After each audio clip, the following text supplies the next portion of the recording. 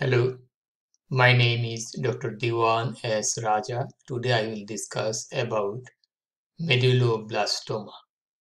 Medulloblastoma is a childhood brain tumor. It is a malignant tumor. It is a brain cancer. Brain tumors are most common solid tumors in children and in adolescents.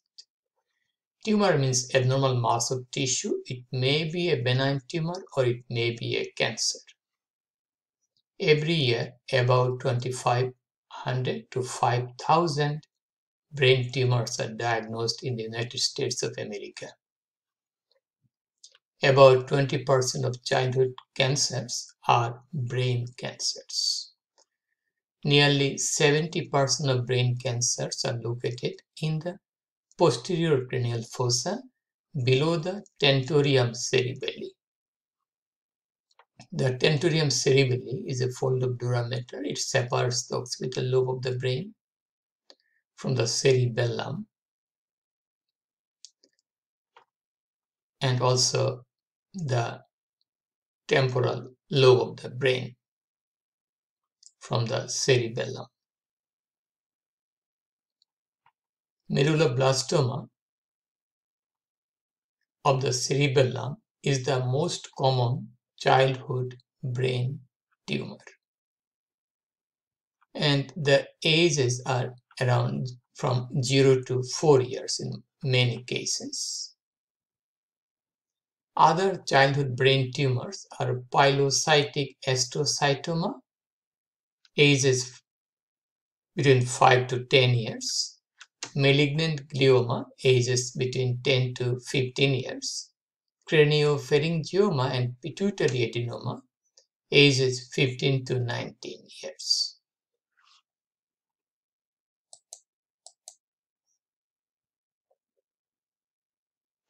So here is the MRI of the brain tumor. Here is the medulloblastoma. It is a tumor of the cerebellum. Usually it is in the midline in children, maybe on the cerebellar hemisphere, in adult on one side, but usually in the children in the midline. It is below the tentorium cerebelli. And here it seems to be in the cerebellar hemisphere like this. And by MRI, we can outline a brain tumor very easily.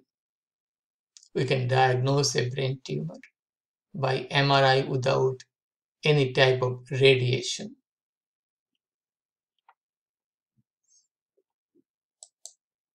Okay, here medulloblastoma, a childhood brain tumor. Here we are looking in the central part of the cerebellum. There is a tumor, and this is a malignant tumor. There is a medulloblastoma. It involves the vermis, the junction between two cerebellar hemisphere.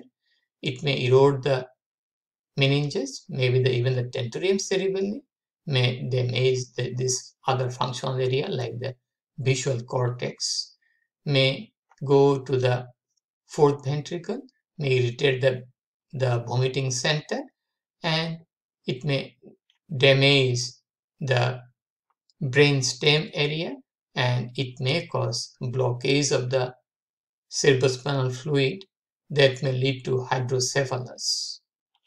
Here, the histopathology of the medulloblastoma, we are seeing small cells, blue cells, with scanty cytoplasm and very much prominent crescent-shaped nuclei, and sometimes they make some rosette appearance, okay, and they may release some granules, and we have also tumor markers for the medulloblastoma.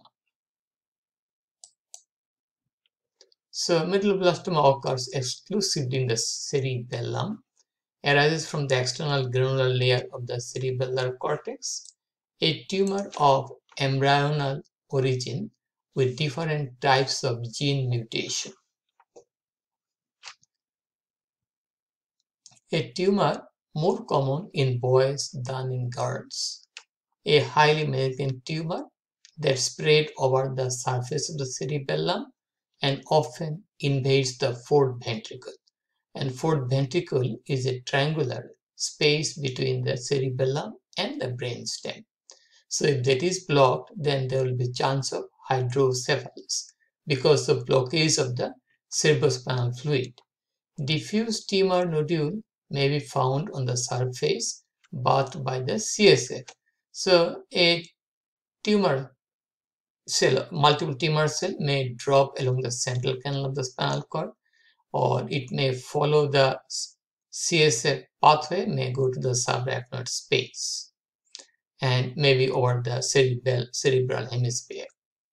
So there may be metastasis from the Meruloblastoma of the cerebellum to the other part of the central nervous system. Histologic characteristic: densely cellular sheets of anaplastic small cells with scant cytoplasm and elongated crescent-shaped hyperchromatic nuclei, abundant mitosis because it is a cancer, so a lot of cell division will go on, like a lot of mitosis, with Ki67 marker. This is the tumor marker. The tumor may express neurosecretory granule, and Homer right rosette may be found in the tumor on histopathological study.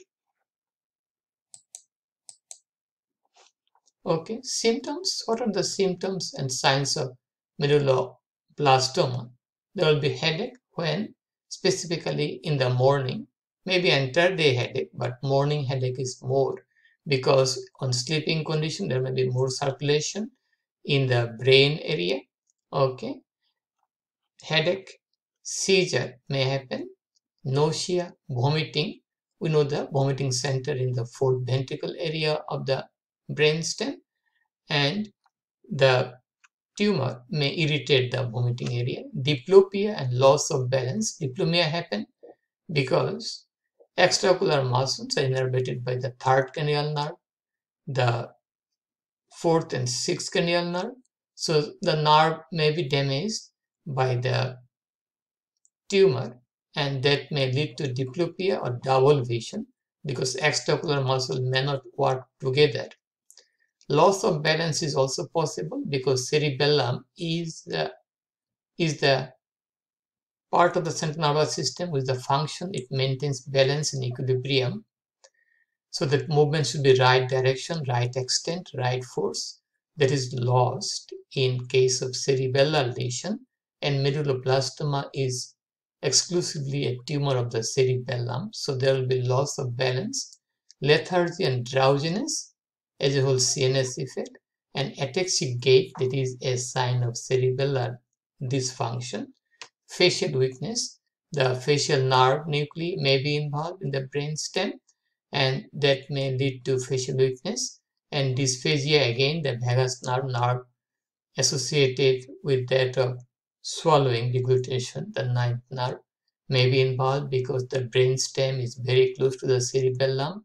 So cerebellar tumor may damage the nerve supply of the pharynx. So there will be difficulty in swallowing. We call it dysphagia. Hydrocephaly and macrocephaly, especially in infant, they have fontanelle, that is unossified part of the skull bone, and due to blockage of the cerebrospinal fluid, the head will be enlarged in size. Okay, that is hydrocephalus, and we get a lot of cerebrospinal fluid inside the cranial cavity, more than usual, as because the skull bones has not been ossified properly. So there will be increase in the fontanelle, and there will be hydrocephalus. Eventually, there will be coma and death without treatment. Diagnostic workup, best is the MRI treatment in a renowned hospital with multidisciplinary expertise, neurosurgeon, oncologist, neuroradiologist. Okay, everyone should contribute. So we need a big and renowned children hospital for management of medulloblastoma, the childhood brain tumor. So management by surgery. Surgery may be done by endoscopically with small opening in the skull, and removing the tissue and sending it for histopathology. Okay, as much as the cancer tissue should be removed, it is the best idea. Chemotherapy and radiotherapy. Prognosis: Meduloblastoma is exquisitely radiosensitive, so there is good hope. Surgery and irradiation has 75% survival for 5 years.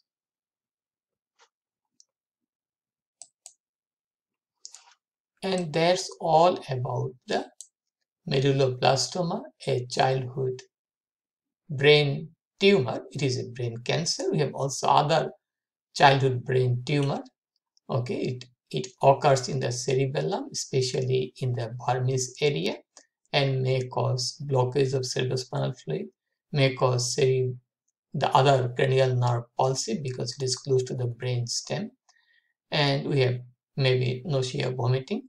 So that's all for today, and please share the information with your friends. Please support my channel. Please subscribe me. Have a nice day. Bye now.